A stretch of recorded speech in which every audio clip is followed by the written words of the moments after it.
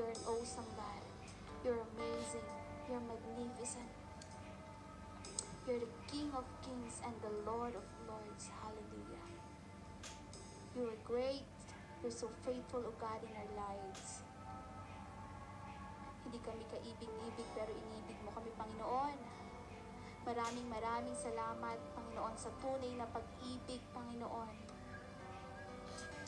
na sa'yo lamang namin mararanasan. Patuloy ka namin aawitan, pupurihin, Panginoon. Lord, open our hearts, open our mind, Father God, for your words today. That every souls, Panginoon, na makikinig, Panginoon, sa mensahe mo, Panginoon, titimo sa bawat puso ng bawat isa, Panginoon, at ma-apply sa pang-araw-araw namin pamumuhay, Panginoon. Lord, we will just dive in your presence today, O God. Lord, take over, take control, Panginoon, ng iyong gawain, Panginoon.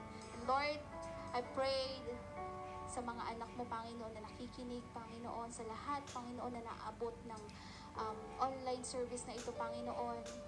Maranasan, Panginoon, ang tunay na kapayapaan, tunay na pag-ibig, Panginoon. That they will just dive in your presence today, O God. And Lord, we claim victory upon victory, favor upon favor, blessings upon blessings, Panginoon. Lord, we bring back all the highest praises and glory to your name. In Jesus' name, amen.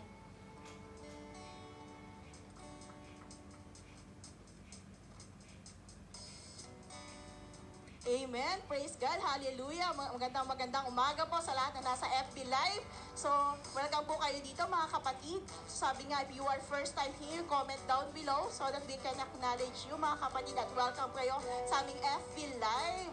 Mga kapatid, alam niyo po ba na maraming nangyayari sa mundo, but God is worthy to be praised. There's a joy in the presence of the Lord. Amen. Hallelujah. Kaya naman, mga kapatid, hindi aksidente na nandito ka.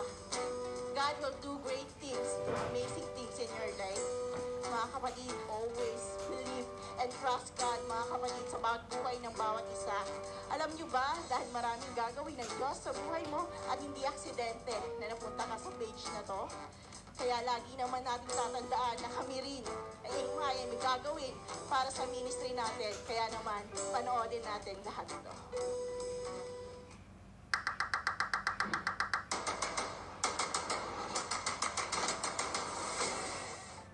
Greetings to everyone! Ako nga po pala si Sister Weng and excited po ako na ibahagi sa inyo ang aming gawain sa buong linggo.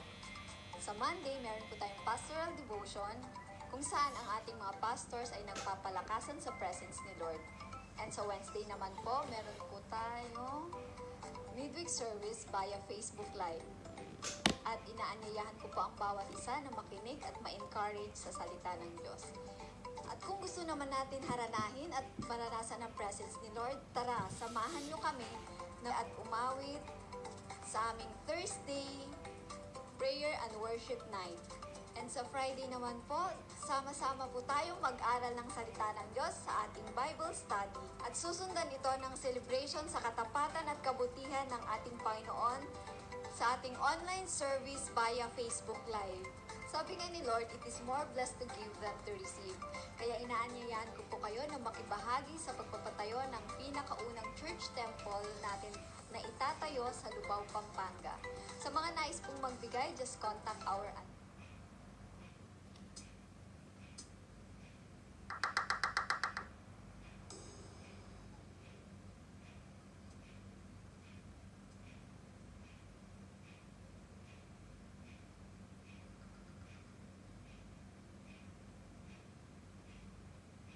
Amen. Salamat po sa bawat buhay na isa ng bawat isa. Kung meron po tayong mga talent, pwede po natin ibigay ito sa ating Panginoon, sa ministry of course. Naanyaan po namin ang bawat isa. Kindly message us if you wanted to join us here in MHI for Jesus Christian Church Incorporated. Salamat po sa bawat isa na nagbibigay ng time, talent at treasure sa ating Diyos na buhay. At salamat din po sa gustong mag-share ng love at gustong mag-share sa ating church building sa Philippines. You can kindly contact Pastora Chaifen in the Philippines and Pastora Christina Humeras here in Doha. You can contact them on the screen. There's a screen there.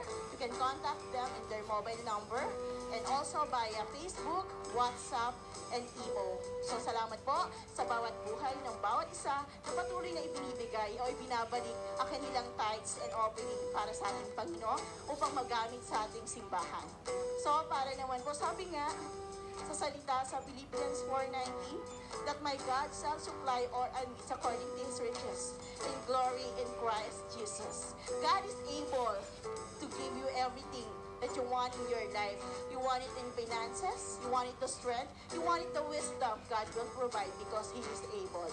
Mga kapatid, maraming salamat sa bawat isa na patuloy na nagbibigay at nagbabalik sa ating Panginoon.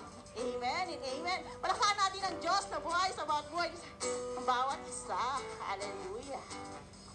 Amen. Sabi nga nila,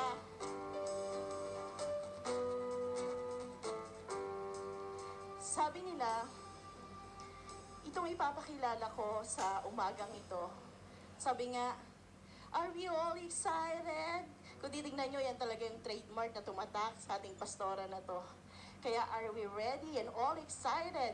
Let us pledge the message of the Word of God by our very own Pastora Abigail Santos. Good morning, good afternoon, good evening to all our dear brothers and sisters in Christ across the globe who are streaming with us today via FB Live. We welcome everyone, especially if this is your first time to join us. Welcome to Aim High for Jesus Christian Church Incorporated Friday online service. We are blessed and we are glad because you came. Wherever we are right now, let the Holy Spirit speak through our hearts for today. Let's enjoy, let's plunge into the presence of our Almighty God because God is here and God is good. Are we ready, beautiful daughters, sons of the Most High God? Are we excited, kingdom people? Let's stand and let's make our Bible declaration. This is my Bible. I am what it says I am. I can do what it says I can do. I have what it says I have. Today, I will be taught the Word of God. I boldly confess, my mind is alert, my heart is receptive. I will never be the same. I will never be the same. I will never be the same. In Jesus' name. Remain standing, my dear brothers and sisters, and let's pray. Yes, Lord, Heavenly Father, we give you glory, we give you honor, we give you praise for today. Lord, we thank you for a beautiful Friday. We thank you, O God, for your mighty presence in our lives, in our midst. Holy Spirit, we welcome you in this place. Be our teacher, be our guide. Anoint us, Panginoon. Lord, ikaw po ang magsasalita sa hapon na ito, Panginoon. Itago mo po ang iyong anak sa iyong likuran. Tanging ikaw, Lord, ang madakila, ang mapurihan, ang maluwalhati sa umagang ito. Pinupuri ka po namin, pinasasalamatan, Lord God. We're excited for your presence. Be with us, O Lord. Come, Lord Jesus, and take your place. In Jesus' name we pray. Amen and amen.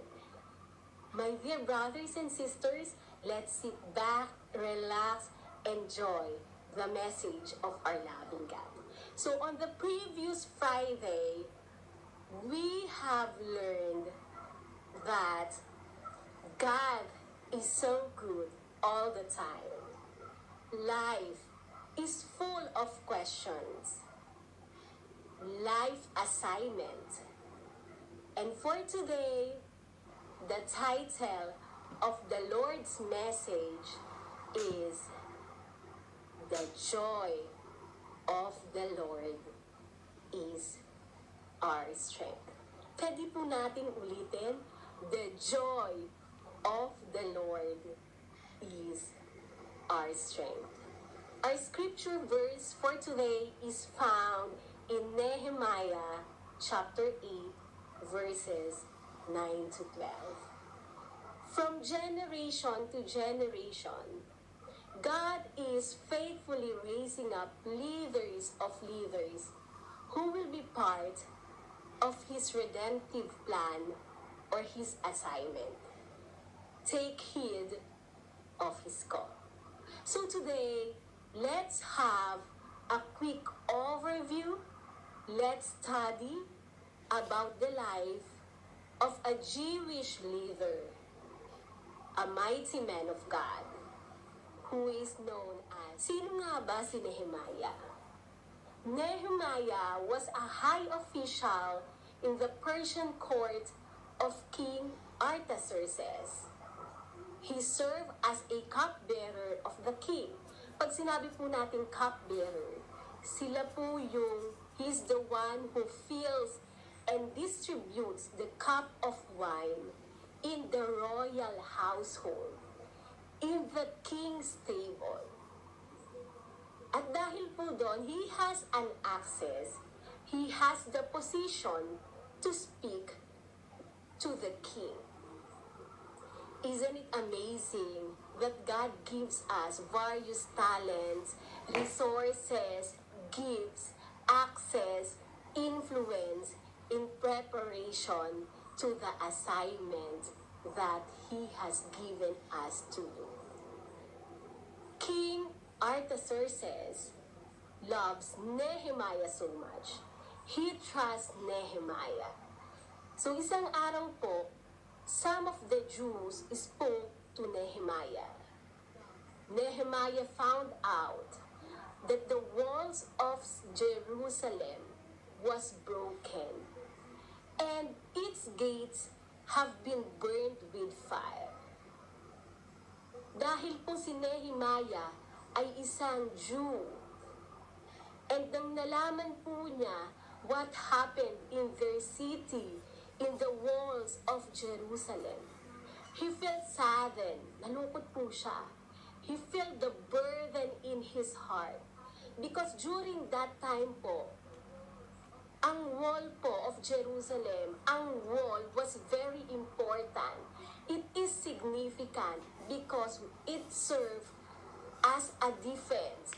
It served as a protection against the attack of the enemies.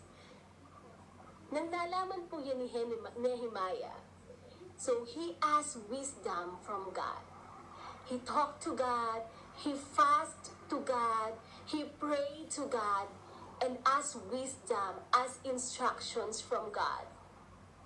And since Nehemiah is the cupbearer to King Artaxerxes, one day, nang nagsiserve po siya ng inumin ng hari, kitang-kita sa mukha ni Nehemiah na malungkot po siya. And the king asked him, bakit siya malungkot? What is his request? And because Nehemiah found favor in the eyes of God, and Nehemiah found favor in the king, sinabi po niya that the city of his father's tomb has been broken down, that the city of Jerusalem, the walls of Jerusalem was broken.